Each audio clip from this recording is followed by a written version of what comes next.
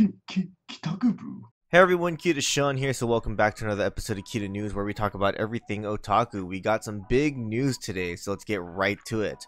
Ohara Sakurako and Tenchimu will be both joining the cast of the upcoming Holic live-action film. Ohara will be playing a guest who is possessed by an ayakashi, and Tenchimu will play a customer who visits Yuko's shop and wants her wish granted.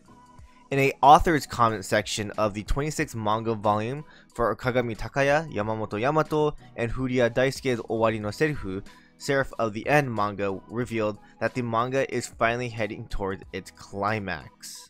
The official website for World End Harem announced that Okuborumi will play Chloe Mansfield. The official Twitter account for the anime Eden Zero anime will be getting a second season. The website of Kaijin Kaihatsubu no Kuroitsu-san has revealed 2 additional cast members for the anime. Komiya Arisa will play Hoen Koharu and Harada Hitomi will play Erobaki. Upcoming soccer anime Aoshi has revealed a new visual, an April 9th air date, and 2 additional cast members. Takeuchi Shunsuke will play Akutsu Nagisa, and Umehara Yuichiro will play Kuribayashi Haruhisa. Mages announced that the upcoming anime film Gotobu no Hanayome will be getting a new game for both PlayStation 4 and Nintendo Switch. The official title of the game is called Eiga Gotobu no Hanayome Kimi to Sugoshita Itsutsu no Omoide. The game is set to release June 2nd of this year. Kodansha has announced that Suitsugu Yuki's Chihayafuru manga will be coming to an end with the 49th volume. Both the anime and manga are beautiful and I highly recommend you guys check out both. Crunchyroll has officially released a new trailer for the upcoming second season of The Rising of the Shield Hero Season 2. It has also been revealed that Mad Kid will be performing the opening theme, Bring Back. The anime is set to air April 2022. The Japanese cabinet has held a meeting discussing the wages in the anime industry. It's no secret that the wages in the anime industry in Japan are ridiculous. It's been a problem for years now and has been internationally recognized as a problem.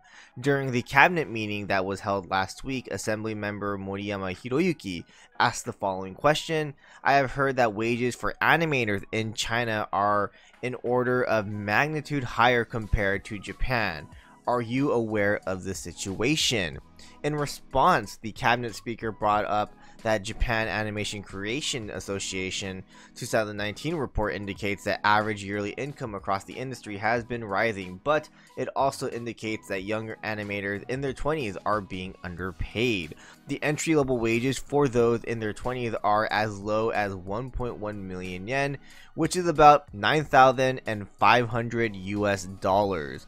That is ridiculous and it needs to change. Like, it's disgustingly low. Japan really needs to fix this problem. Anime is one of the main reasons, if not the main reason, why people are so interested in Japan and Japanese culture. So yeah, this needs to be fixed.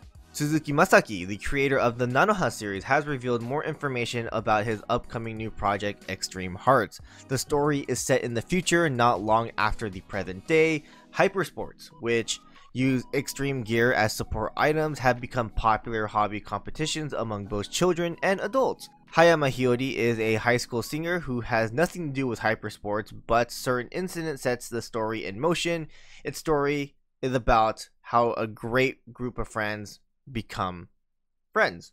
The cast will include Noguchi Ruriko as Hayama Hiyori, Okasaki Miho as Kodaka Saki, and Yuki Kana as Mayahara Sumika. Nishimura Junji will be directing the anime. Aragaki Issei will be designing the characters. Aragaki will also be serving as the chief animator along with Hashidate Kana, and Kawakami Shuichi and Fujima Takuya will be designing the sub-characters. The anime is set to air summer 2022. The upcoming Bastard anime has revealed more cast members, and the anime will have a total of 24 episodes. Ito Kanae will play Lucien Renlen, Sugita Tomokazu will play Abigail, Ono Kensho will play Kaosu, and Toyama Nao will play Sheila Tuo Meta Luciana. So a little bit more Eden Zero news. Previously, it was announced that Eden Zero was getting a phone game called Eden Zero Pocket Galaxy. A teaser trailer was released revealing that the game is releasing February 24th for both Japanese and English.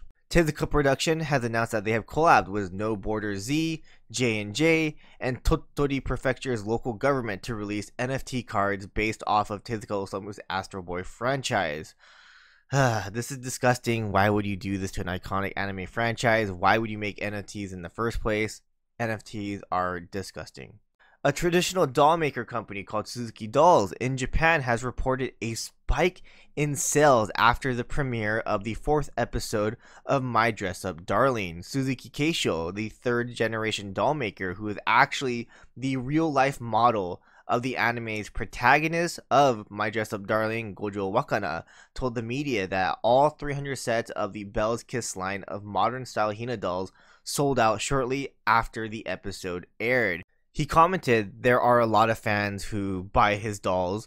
He hopes that his work will be attractive and modern enough to spread the appeal of Hina dolls. This is amazing to hear. Hina dolls have been a huge tradition in Japanese culture, and I would hope that Western fans of the anime would look into Hina dolls as well."